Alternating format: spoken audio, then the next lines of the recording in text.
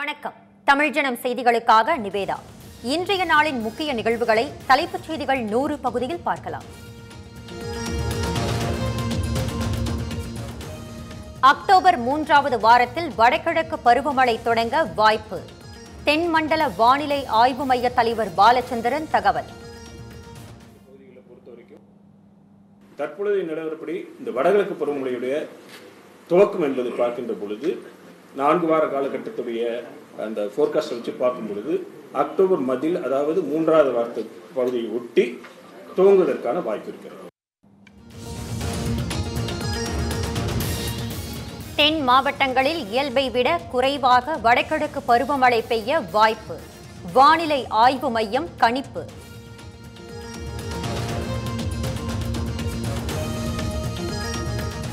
தமிழகத்தில் வரும் 5ஆம் தேதி வரை கனமழைக்கு வாய்ப்பு. நீலகிரி, ஈரோடு உட்பட 7 மாவட்டங்களில் நாளை கனமழை பெய்யும் என கணிப்பு.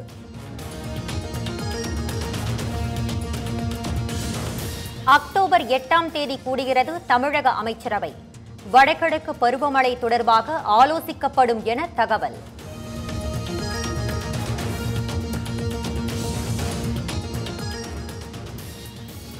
இபிஎஸ் தலைமையில் நடைபெற்ற அதிமுக தகவல் தொழில்நுட்ப அணியின் ஆலோசனை கூட்டம். மாவட்ட செயலாளர்களை பிரபலப்படுத்துவது ஐடி விங்கின் வேலை இல்லை என நிர்வாகிகளுக்கு அறிவுறுத்தல்.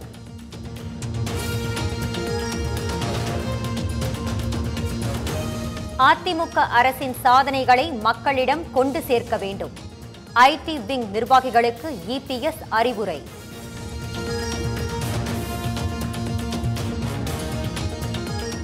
ஐடி விங் நிர்வாகிகளின் செயல்பாடுகளை தாமே கண்காணித்துக் கொண்டிருப்பதாக எடப்பாடி பழனிசாமி எச்சரிக்கை.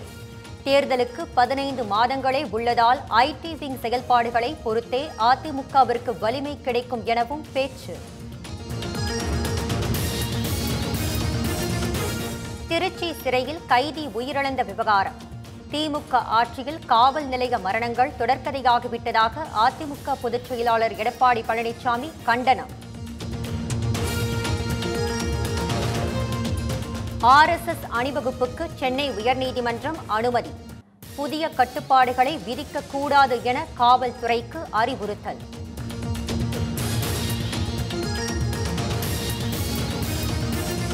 தனியார் பள்ளி நிர்வாகமே அனுமதிக்கும் பட்சத்தில் RSS அணிவகுப்புக்கு அனுமதி மறுப்பது ஏன்? விசாரணையின் போது காவல்துறைக்கு சென்னை உயர்நீதிமன்றம் சரமாரி கேள்வி.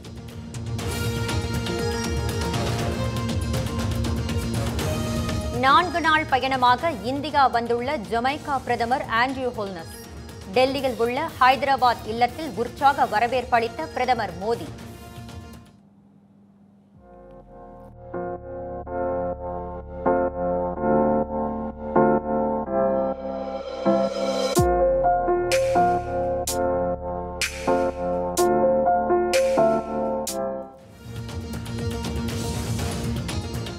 ஜமைக்கா பிரதமரின் இந்திய பயணம் இரு நாடுகளுக்கு இடையேயான உறவை வலுப்படுத்த உதவும். பிரதமர் மோடி நம்பிக்கை.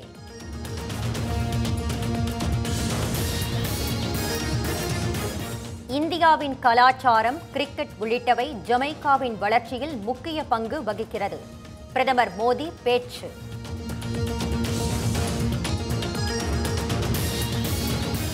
குடியரசுத் தலைவர் திரௌபதி முர்முவுடன் ஜமைக்கா பிரதமர் ஆண்ட்ரூ ஹோல்னஸ் சந்திப்பு. பல்வேறு முக்கிய விவகாரங்கள் குறித்து ஆலோசனை.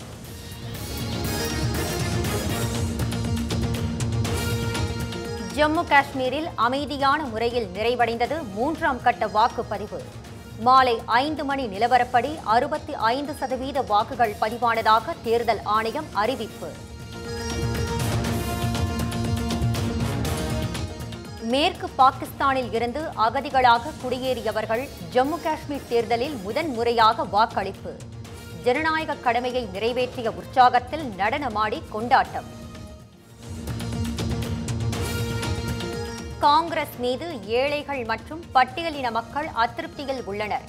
ஹரியானா சட்டப்பேரவை தேர்தல் பரப்புரையில் பிரதமர் மோடி பேச்சு.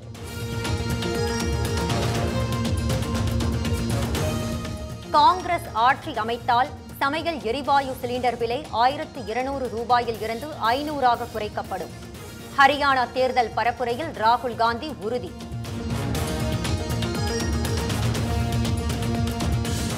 ரஜினிகாந்தின் உடல்நிலை சீராக உள்ளதாக அப்பல்லோ மருத்துவமனை விளக்கம். இன்னும் 2 நாட்களில் வீடு திரும்புவார் என மருத்துவ அறிக்கை வெளியீடு.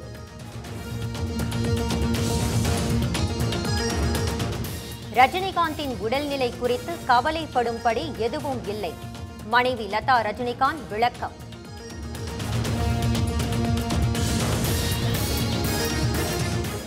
நடிகர் ரஜினிகாந்த் விரைவாகவும் சீராகவும் குணமடைய ஆளுநர் RN ரவி வாழ்த்து.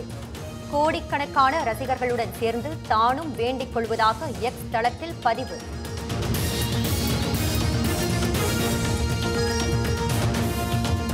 மருத்துவமனையில் அனுமதிக்கப்பட்டுள்ள நடிகர் ரஜினிகாந்த் விரைவில் நலம் பெற விழைகிறேன். முதலமைச்சர் ஸ்டாலின் X தளத்தில் பதிவு.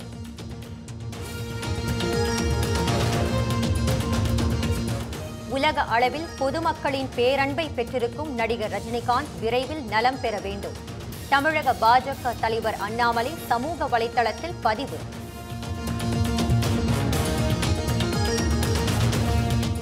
நடிகர் ரஜினிகாந்த் பூரண குணமடைந்து வீடு திரும்ப இறைவனை பிரார்த்திக்கிறேன். தவேக தலைவர் விஜய் X தளத்தில் பதிவு.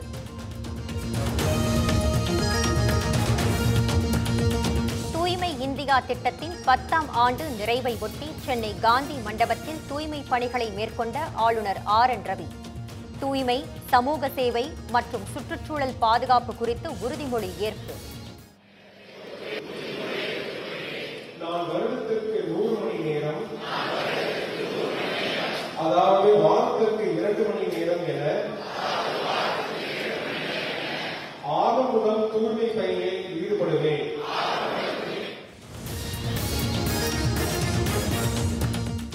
காந்தி மண்டபத்தை சுத்தம் செய்யும் போது மது பாட்டில்களை கண்டதாக ஆளுநர் RN ரவி வேதனை. காந்தியின் கொள்கைகளுக்கு எதிரானவை அவரது மண்டபத்திலேயே இருப்பதாக வருத்தம். In the Gandhi Mandapam, how things are, all kinds of bottles, even liquor bottles are full of it. Mahatma Gandhi, what was his policy on this? This is very sad. So that is what we are trying to do there. Thank you. Thank you. நடிகர் சிவாஜி கணேசனின் 97வது பிறந்த நாள். உருவப்படத்திற்கு மலர் தூவி மரியாதை செலுத்திய முதலமைச்சர் ஸ்டாலின். தமிழ்நாட்டில் மது ஒழிப்பு என்பது நடக்க முடியாத ஒரு செயல். தமிழக சட்டத்துறை அமைச்சர் ரகுபதி பேட்டி.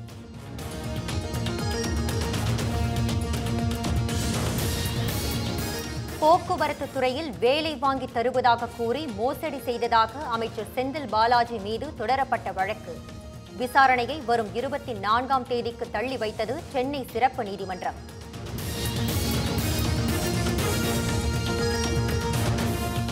கிருஷ்ணகிரி மாவட்ட நாம் தமிழர் கட்சி நிர்வாகிகள் கூண்டோடு விலகல். கட்சியில் யாரும் வளரக்கூடாது என சீமான் நினைப்பதாக குற்றச்சாட்டு.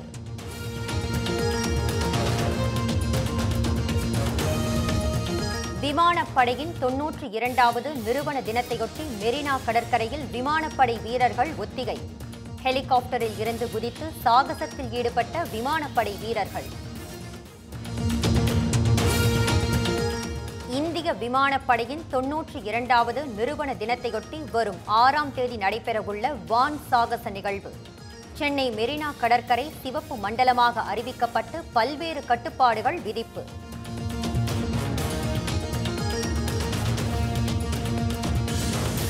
சென்னை விமான நிலையத்தில் இன்று 25 விமானங்களின் நேரங்கள் மாற்றியமைப்பு. விமானப்படை வான் சாகச நிகழ்ச்சியையொட்டி 8ஆம் தேதி வரை தினமும் சுமார் 2 மணி நேரம் சென்னை விமான நிலையம் மூடல்.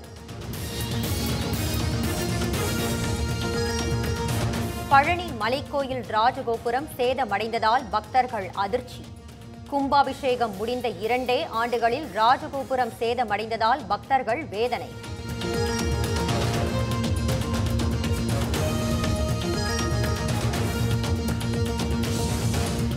சென்னை மெட்ரோ ரயிலில் செப்டம்பர் மாதத்தில் மட்டும் 92,77,000 பயணிகள் பயணம். அதிகபட்சமாக செப்டம்பர் 6ஆம் தேதி மட்டும் 3,74,000 பேர் பயணித்ததாக மெட்ரோ ரயில் நிறுவனம் தகவல்.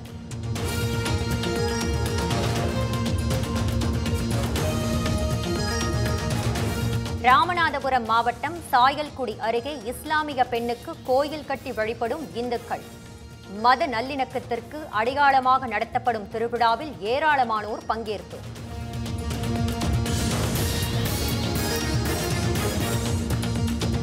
திருப்பதி திருக்குடை ஊர்வலத்தை முன்னிட்டு சென்னையில் நாளை போக்குவரத்து மாற்றம். வால்டாக்ஸ் சாலை, வேப்பேரி நெடுஞ்சாலை உள்ளிட்ட பகுதிகளில் மாற்றங்கள் அறிவிப்பு. திருப்பதி ஏழுமலையான் கோயிலில் வரும் 4ஆம் தேதி நடைபெறவுள்ள பிரம்மோற்சவ திருவிழா வெகு விமரிசையாக நடைபெற்ற ஆழ்வார் திருமஞ்சன நிகழ்ச்சி. திருப்பதி லட்டு தயாரிப்புக்கான நெய்யில் கலப்படம் இல்லை என உச்சநீதிமன்றம் கூறவில்லை. போதிய ஆதாரம் இல்லை என்றே நீதிமன்றம் கூறியுள்ளதாக ஆந்திர துணை முதலமைச்சர் விளக்கம்.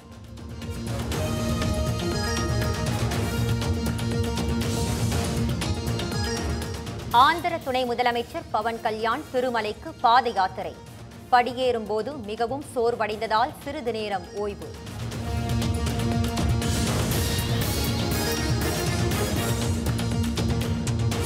திருப்பதி லட்டு விவகாரத்தில் சிறப்பு குழு விசாரணையை தற்காலிகமாக நிறுத்தி வைக்க ஆந்திர அரசு முடிவு. உச்சநீதிமன்றத்தில் வழக்கு விசாரணை நடைபெற்று வருவதால் நடவடிக்கை.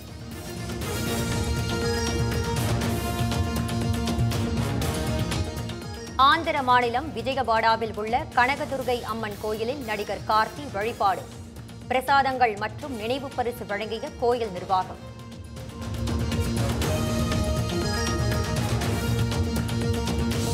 இந்தியா வங்கதேசம் இடையேயான 2வது டெஸ்ட் போட்டி.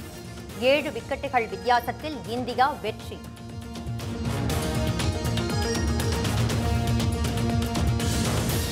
லெபனான் மீதான தரைவழி தாக்குதலை தொடங்கிய இஸ்ரேல். இஸ்ரேலின் எல்லைக்கு அருகில் உள்ள கிராமங்கள் மீது தாக்குதல்.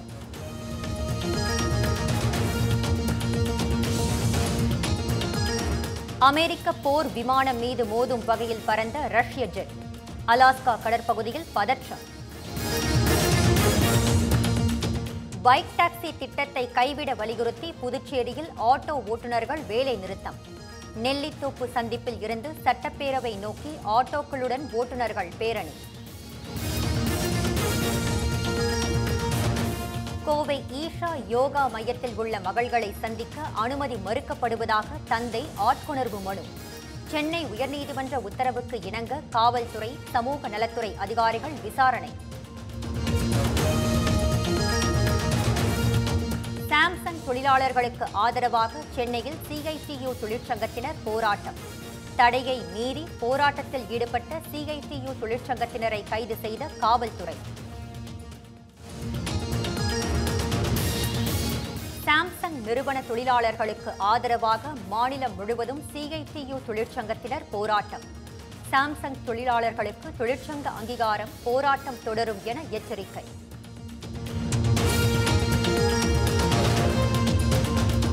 சிவகங்கை வட்டார போக்குவரத்து அலுவலகத்தில் லஞ்ச ஒழிப்புத்துறை சோதனை. கணக்கில் வராத சுமார் 3.5 லட்சம் ரூபாய் பறிமுதல்.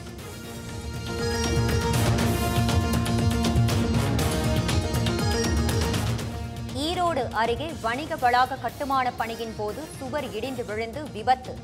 ஒருவர் உயிரிழந்த நிலையில் ஒருவர் படுகாயம்.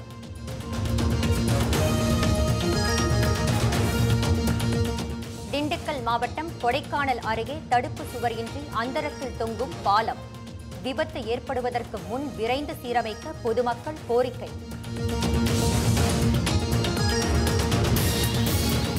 சேலம் மாவட்டம் மல்லூர் அருகே நிகழ்ந்த சாலை விபத்து. தந்தை, மகள், பேரன் என ஒரே குடும்பத்தைச் சேர்ந்த 3 பேர் உயிரிழப்பு.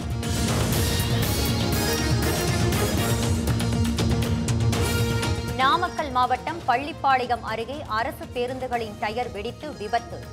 ஓட்டுநர், நடத்துனர் உட்பட 8 பேர் படுகாயம். நாமக்கல் அருகே கார் மோதியதால் கீழே குதித்த தம்பதி. ஆளே இல்லாமல் சென்ற இருசக்கர வாகனத்தின் காட்சி வைரல்.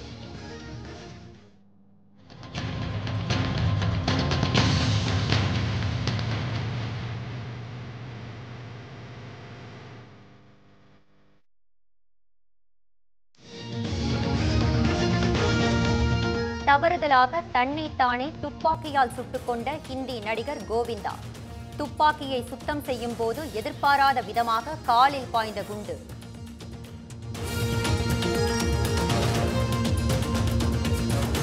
டெல்லியின் சில பகுதிகளில் அடுத்த 6 நாட்களுக்கு 163 தடை உத்தரவு அமல். வக்ஃபு வாரிய சட்டத்திருத்த மசோதா தொடர்பான அசாதாரண சூழல் நிலவுவதால் காவல்துறை நடவடிக்கை.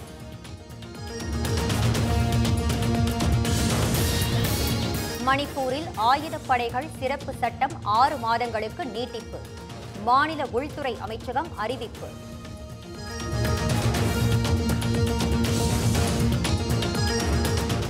நீலகிரி மாவட்டம் கூடலூர் அருகே தேவாலா செல்லும் சாலையில் இரவு நேரத்தில் சிறுத்தை நடமாட்டம். வாகன ஓட்டிகள் கவனமுடன் செல்ல வேண்டுமென வனத்துறை எச்சரிக்கை.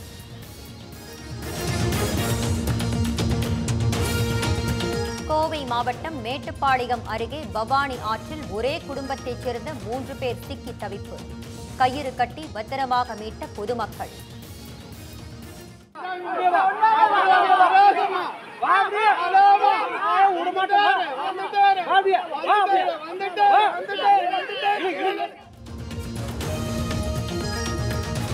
நெல்லை பேட்டை பகுதியில் உள்ள வீடுகளில் மாநகராட்சி ஆணையர் அதிரடி ஆய்வு.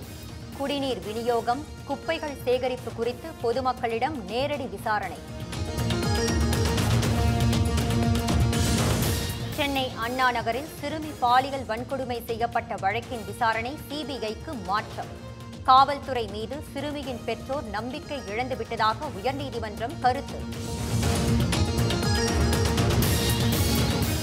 விருதுநகர் மாவட்டம் அருப்புக்கோட்டை அருகே டைல்ஸ் கடையின் பூட்டை உடைத்து பணம் திருட்டு. சிசிடிவி கேமராக்களை அணைத்துவிட்டு மர்ம நபர்கள் கைவரிசை. திருச்செந்தூர் மற்றும் சுற்றுவட்டார பகுதிகளில் பெய்த கனமழையால் மரங்கள் விழுந்து மின் கம்பங்கள் சேதம். 3 நாட்களாக மின்சாரம் வழங்கப்படாததை கண்டித்து பொதுமக்கள் சாலை மறியல்.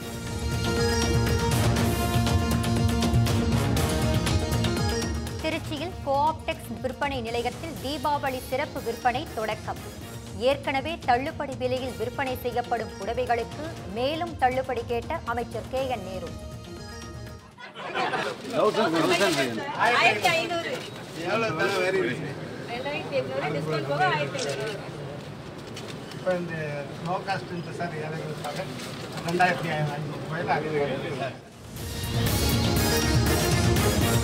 திருவள்ளூர் மாவட்டம் மீஞ்சூர் அருகே கணவரை கொன்றவரின் குடும்பத்தினரை பழி தீர்க்க முயற்சி.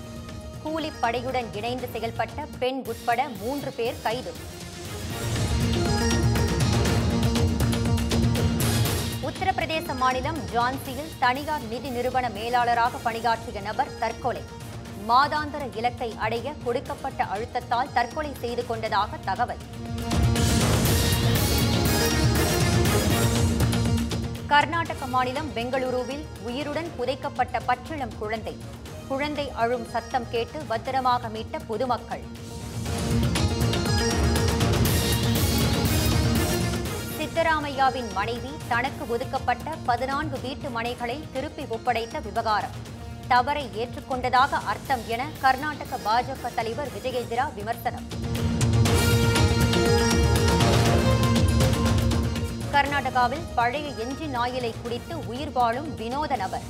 ஆச்சரியத்துடன் பார்த்து செல்லும் பொதுமக்கள்.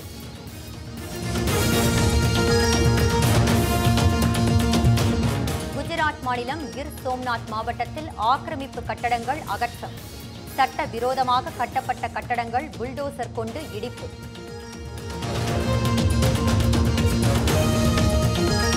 மேட்டுப்பாளையம் அருகே நிகழ்ந்த சாலை விபத்தில் கட்டட தொழிலாளி உயிரிழப்பு. பதைபதைக்க வைக்கும் சிசிடிவி காட்சி.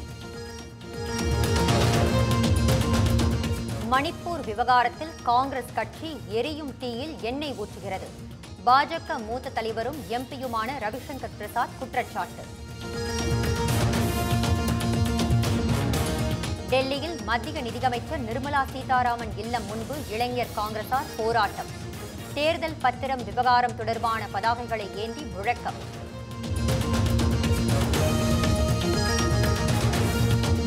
திருவாணை அருகே முறையாக குடிநீர் விநியோகம் செய்யப்படுவதில்லை என குற்றச்சாட்டு.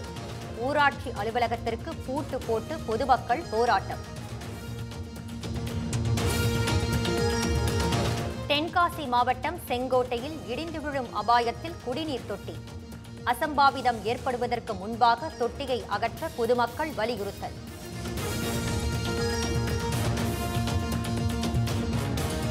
கிருஷ்ணகிரியில் மாணவிகளுக்கு பாலியல் தொல்லை அளிக்கப்பட்ட சம்பவம். கைதானவர்களின் ஜாமீன் மனுக்கள் மீது வரும் 14ஆம் தேதி தீர்ப்பளிக்கிறது சென்னை உயர்நீதிமன்றம்.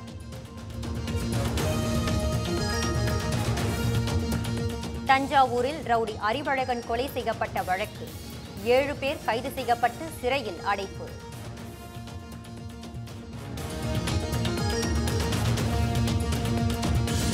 தாய்லாந்தில் பள்ளி பேருந்து தீப்பிடித்து விபத்து. 25க்கும் மேற்பட்ட குழந்தைகள் உயிரிழந்த பரிதாபம்.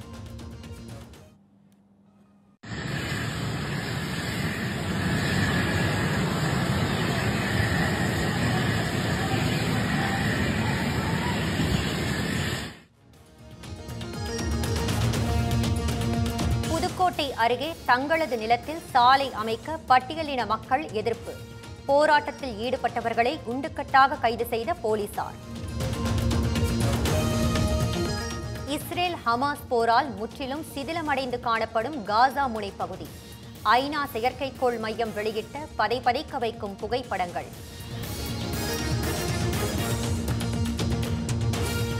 அமெரிக்காவுக்கு சொந்தமான MQ-9 என்ற அதிநவீன ட்ரோனை சுட்டு வீழ்த்திய ஹவுதி கிளர்ச்சியாளர்கள். செங்கடல் பகுதியில் அதிகரிக்கும் பதற்றம்.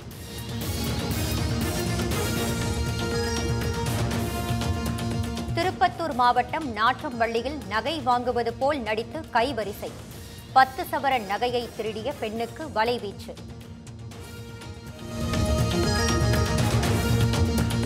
பஞ்சாபில் காங்கிரஸ் ஆம் ஆத்மி தொண்டர்களிடையே மோதல். காயமடைந்தவர்கள் மருத்துவமனையில் சிகிச்சைக்காக அனுமதி.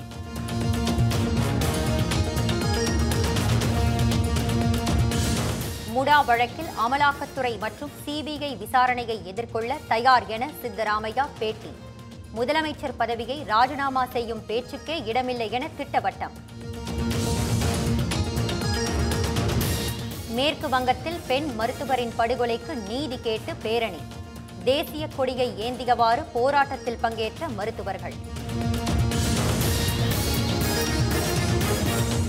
கல்லூரி முடிந்து பேருந்தில் வீடு திரும்பிய மாணவனை சரமாரியாக தாக்கிய இளைஞர்கள்.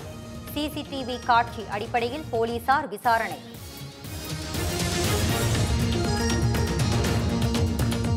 மேற்கு வங்க மாநிலம் சிலிகுரியில் தேயிலை தோட்ட ஊழியர்கள் போராட்டம். ஊதியத்தில் 20% போனஸ் கேட்டு முழக்கம். ஜப்பானின் புதிய பிரதமராக ஷிகரு யோஷிபா முறைப்படி தேர்வு. ஃபுமியோ கிஷிடா பதவி விலகிய நிலையில் ஜப்பானின் 102வது பிரதமராக தேர்வானார். அமெரிக்காவின் ஆதரவுடன் பாலஸ்தீனத்தில் இஸ்ரேல் இனப்படுகொலையில் ஈடுபடுகிறது. ஐநா கூட்டத்தில் வடகொரியா குற்றச்சாட்டு.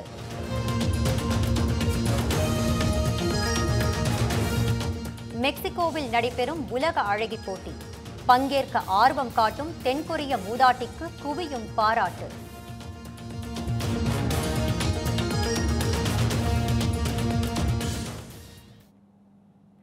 இத்துடன் தலைப்புச் செய்திகள் 100 பகுதி நிறைவு பெறுகிறது. தொடர்ந்து இணைந்திருங்கள் தமிழ்ச்சினம் செய்திகளுடன்.